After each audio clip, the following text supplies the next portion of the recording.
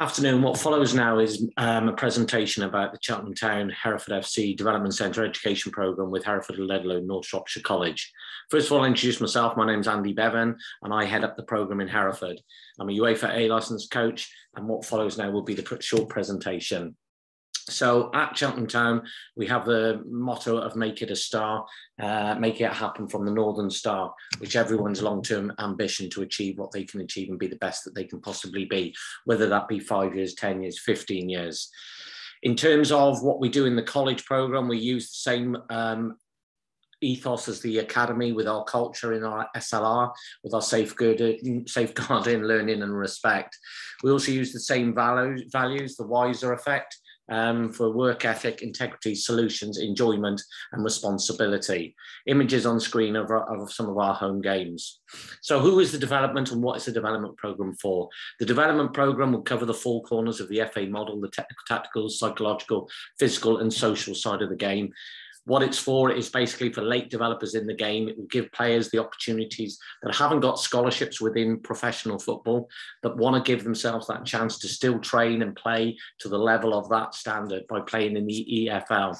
And also it's to prepare players to get them into senior men's football at home or abroad in America, where we have outlets.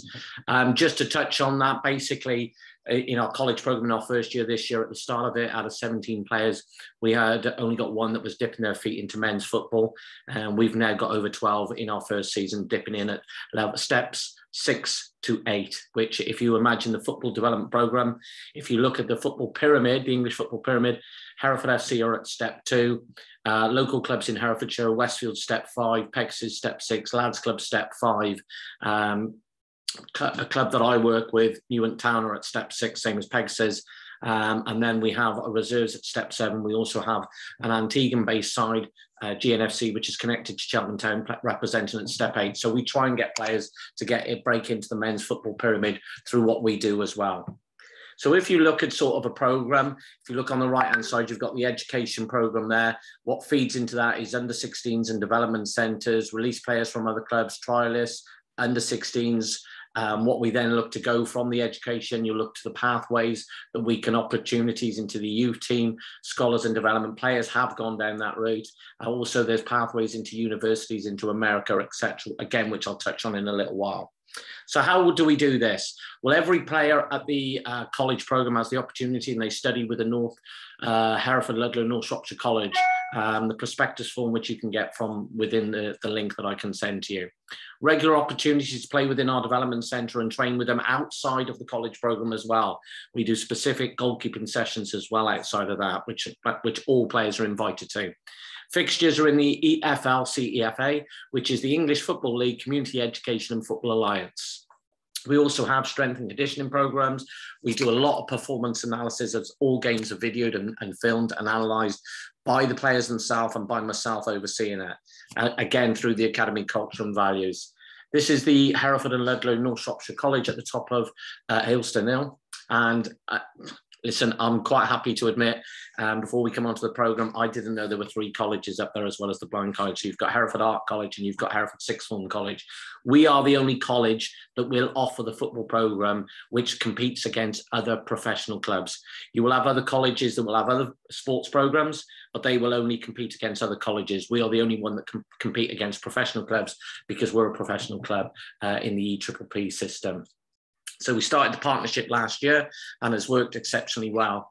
Pathways, this is the sort of qualifications that potential careers could include through the sports education program that will be delivered by the college staff.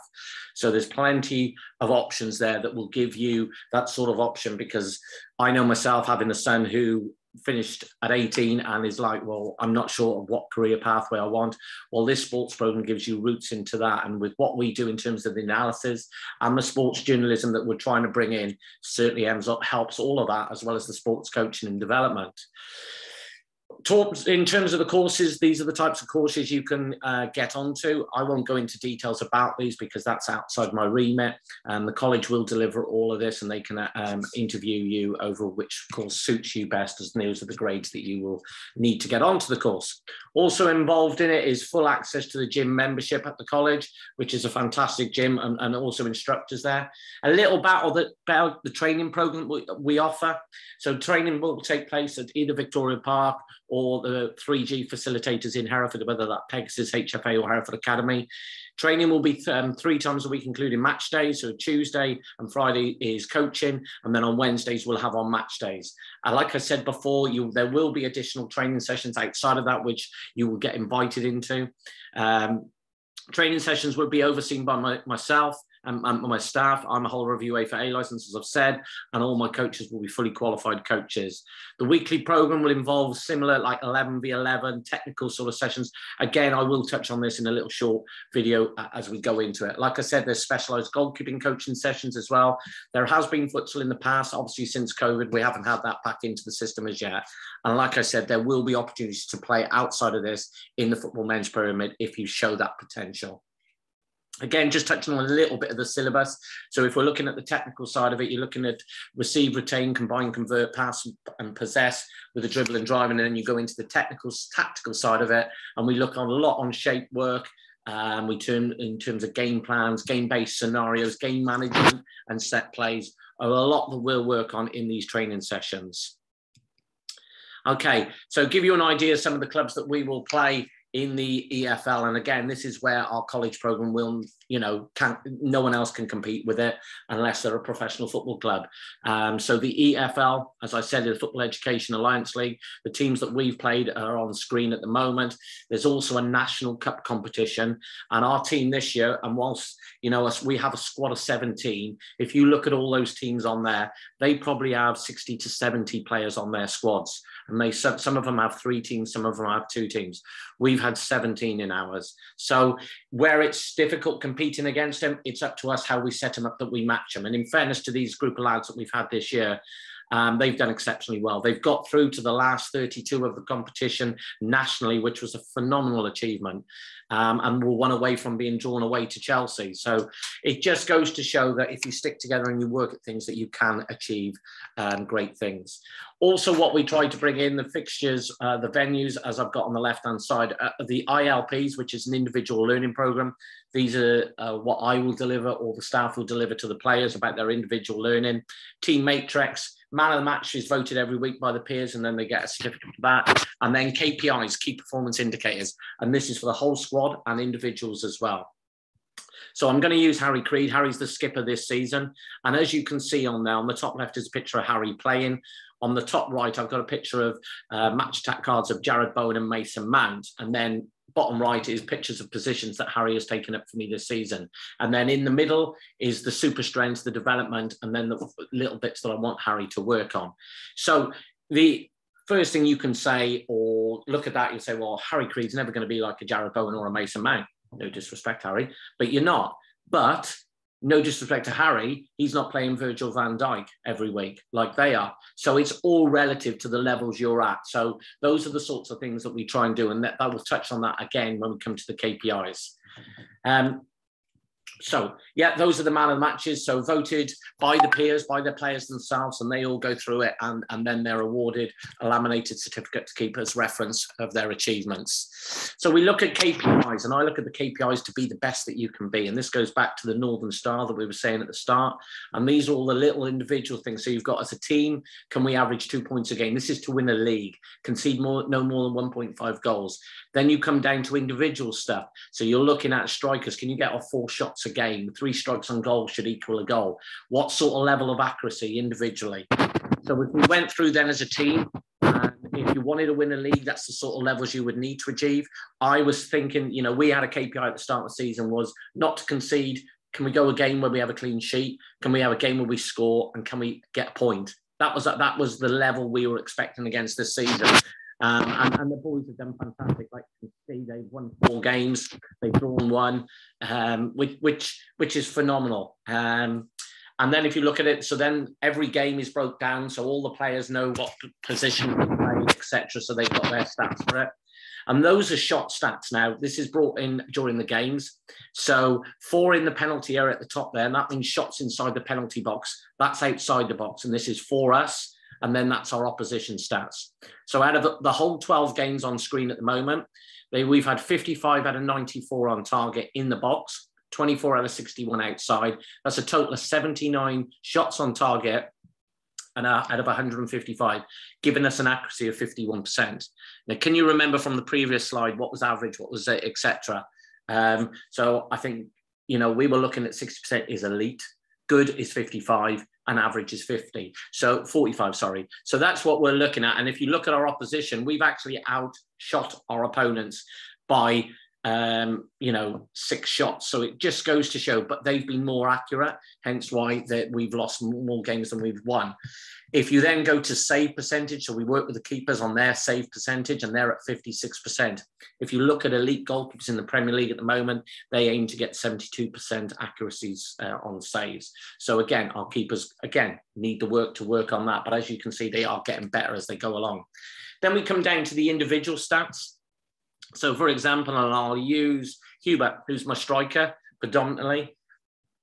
Hubert has had 14 out of 20 shots on target in the penalty box, and outside he's had 1 out of 5.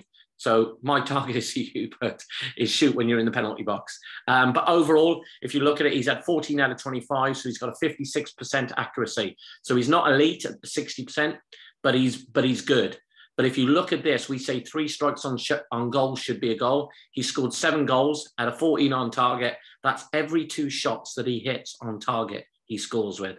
So we do this right throughout the whole group of players, and they're all individually statted up and shared with the players and discussed with the players. We then go on to a player matrix. So the ones in light blue are second years and the ones in dark blue are first years. And what we try and do then is we put a pathway. Can we get players into step 6 and 7? Can we get them into step 7, 8? And then can we then draft the other players into these levels? And as you can see, we've got quite a lot of players through into these pathways, which again is part of what we're trying to do within the college. So I'll just show you a little clip now. These are some of the goals that we've scored this season. So this was away to Bristol City. And we're playing out from the back. So our keeper plays it to our centre half, who's received it with a closed body, which isn't great. We get away with it. We play it down the line. We're going to play a simple pass inside now, receive on the back foot. Can we play forward into space? What I will show you now will all be different types of goals that we work on, base scenarios, but all sorts of different goals, how we create and score them. So that was like building right from the back. This is now, can we break through the lines? So a little setback. Play it into my striker. The striker now, can we play it into the space with a gap? And what we're looking for here is a first time finish, because the keeper's wrong-footed. And again, he just slides it into the far corner because, again, using the one-touch finish. And again, same game, but a little bit of individual brilliance here. So a little Maradona roulette squeeze and turn. And they quite enjoyed that. In fairness, the keeper should have saved it, but he toe pokes it into the near post to round it off, which again was a lovely little individual goal for, and that is actually Harrison Creed, the skipper. This is a throw in, so the ball's hit in and we chip it to the far post, knowing that we'll have an overload on the far post. And again, that's actually the skipper again, diving header at the back post. This is the left back on the ball now, so he plays forward. And we always say, can we keep on momentum and keep playing forward? So he's carried on his run, he's still into the edge of the box, and he's going to head it in at the far post and a looping header over the keeper. This goal a little bit different. We're talking about pressing now. So we dictate where we want them to play, and then can we squeeze and nick the ball? So we show them to the one side, we lock them in, and then can we try and get a bit of a high press on, which we do, and we score a goal. Again, another little pressing goal now. So we show them where we want them to go, come centrally, we squeeze it. And what we try and say is the minute we win the press, can we get a shot off as quick as we can? Because they'll be unsettled, the keepers will be unsettled, and we try and get a shot off as quick as we can. This is a counter-attack, the last goal in this game. Okay, so again, we break away, we anticipate, our striker needs to anticipate it. And again, this is actually a good highlight reel for Harry Creed, because it's him again, cuts inside on his favourite right foot and buries it in the far corner. It's quite an important goal, actually. So as you can see by the celebrations. So I think if you see the keeper comes running in, getting a little bit carried away, but don't mind that at all. Listen, you've got to enjoy the good moments, because there's plenty of bad moments and good moments in football. So enjoy them while you can. Okay, so this is a typical training session. I'll roll it on. So what we would do, this is placed at Victoria Park, and we look to go up, back and through. And we're looking to get across our mannequins and put the ball in, get across the far post, come inside to get a finish. Again, so we're looking at the player comes short because he wants it in behind. And we're looking to be proactive, expect the keeper to save it, bounce out or come off the post or whichever. Then we would also work on the back four. So you'll see myself behind the back four, coaching them there, trying to get us to stay nice and tight and narrow, and also then to squeeze out when the ball goes out. And what we'll do is we'll film a video session of the training. So as now I will talk it through with the boys afterwards on an analysis day, and I'll let this play. Okay, little pattern of play now. What we're trying to do is get our strikers here, little bit of movement from him. So he wants the ball to be played in behind. And if he wants the ball played in behind, then he's got to show two movements, a game of opposites. So his first movement, he wants the ball there. So I need him to come short to play it through. So what we try to create that, we get our right centre back out to our wide player.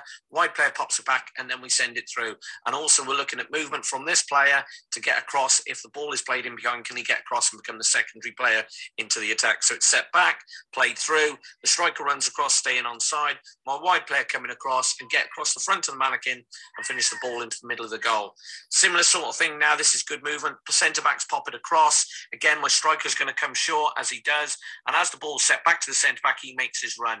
As he takes his shot, I'm looking for my wide player to be proactive in case of any rebounds, as he is. And then just a little tap in at the back post.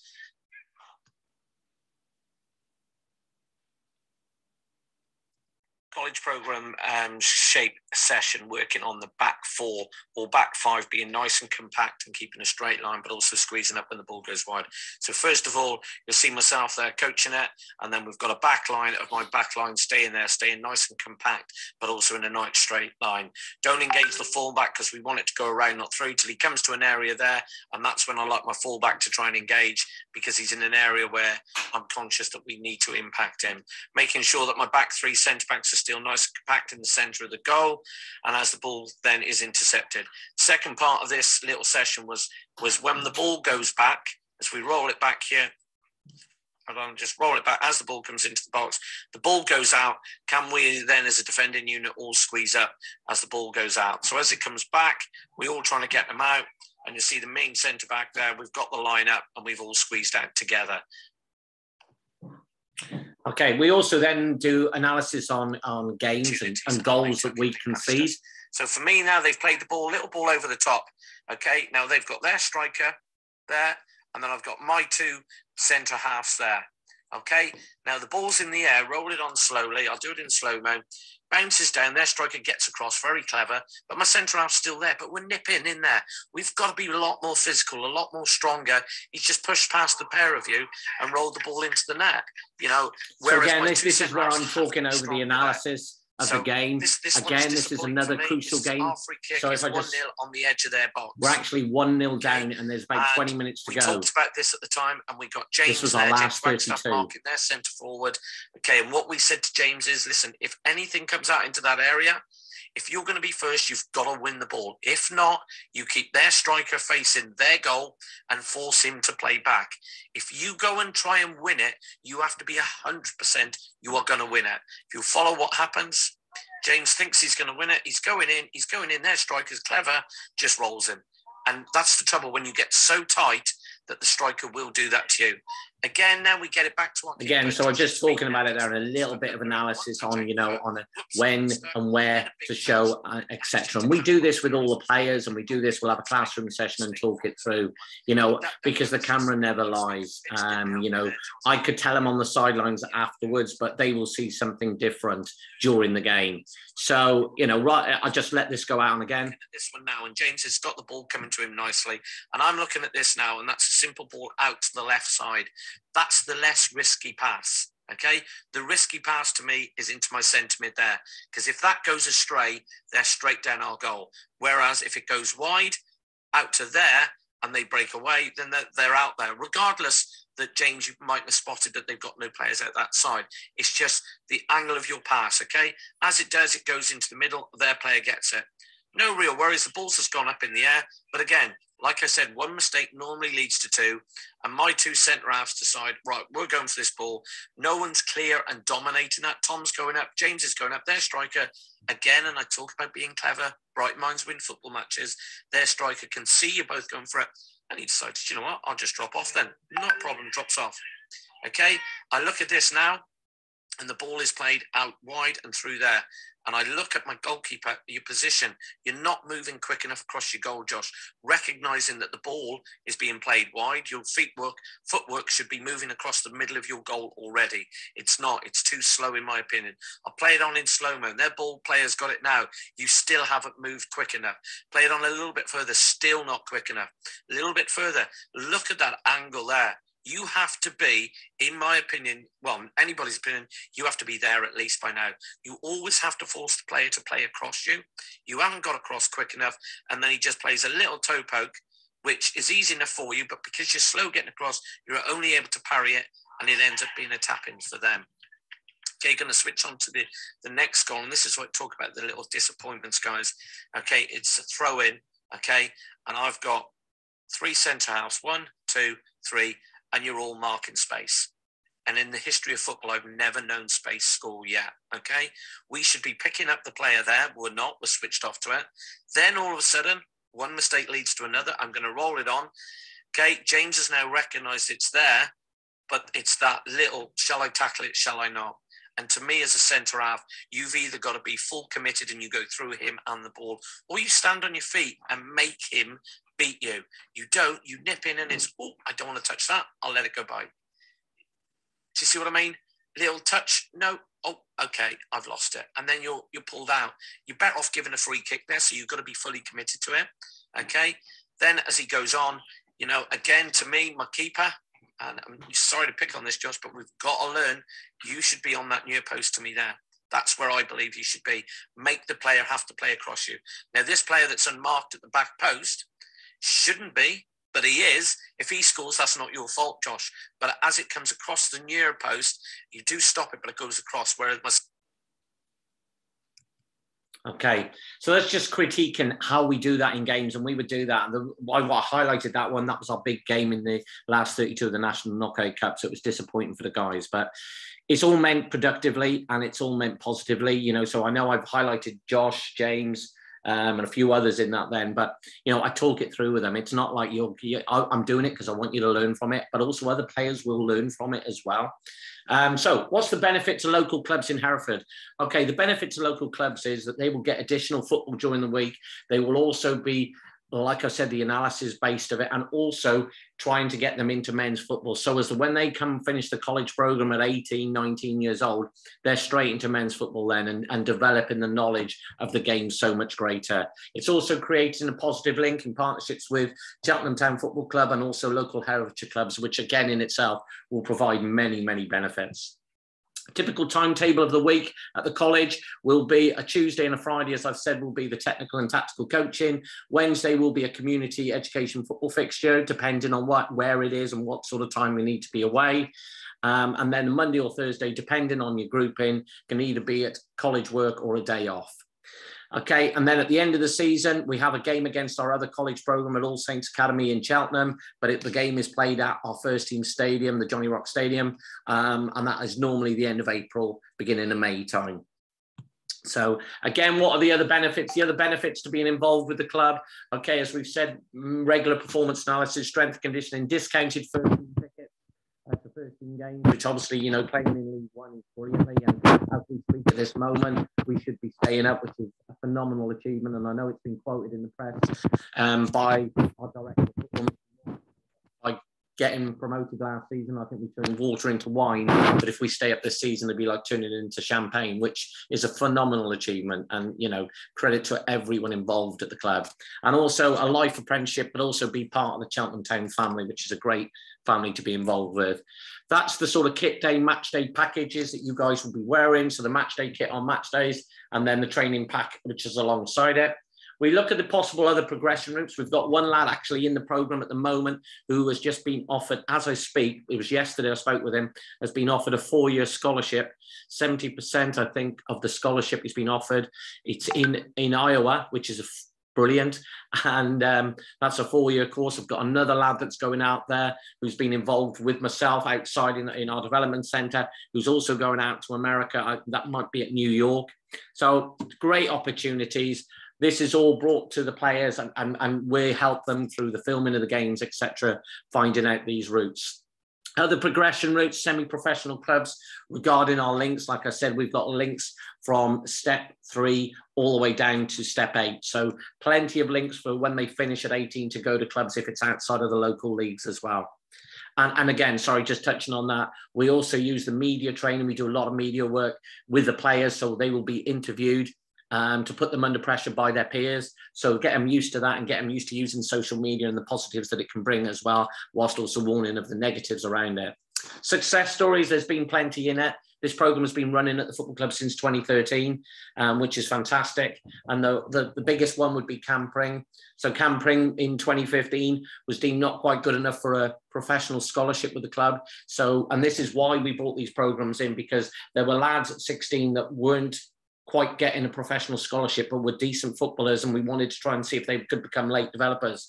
Cam did this, and again, proving everyone wrong, which is what we love, and going on to get a professional contract and still playing as a pro even to this day, which is fantastic for Cam. Adam Page, again, has come back to Hereford and played. Pagey is doing exceptionally well as well. Another lad that went through the development program. So a lot of players do go through this and get success from it. Also the exposure from it through our media department, with the club having 63,000 followers, and also with the local press media in Herefordshire giving us great support. So why become an education player at Cheltenham Town Football Club? Experience of full-time coaching, access to performance analysis, multiple of high-quality progression routes after it, and regular chances to train and play with clubs in the football pyramid through ourselves, as well as many others. Does the program work? It's been a fantastic season. It really, really has. I've been very fortunate. They are a great group that I've got this season. And I don't mean talented. Not that they're not. What I mean is they've just been a great group. They really have. They've got a bond together this season. We've left to go to Plymouth at, say, 5:30, 6 o'clock in the morning, and getting back at 7 o'clock at night, which is a long day. But we've enjoyed the experience, and it's been a great experience. And the reward for them is to get to the last 32. So if you're interested in this, those are my details on screen. Please get in touch with us. We'd be more than happy for you to get in touch, and we can share the prospectus with you. Thank you for your time. Appreciate you listening. Thanks.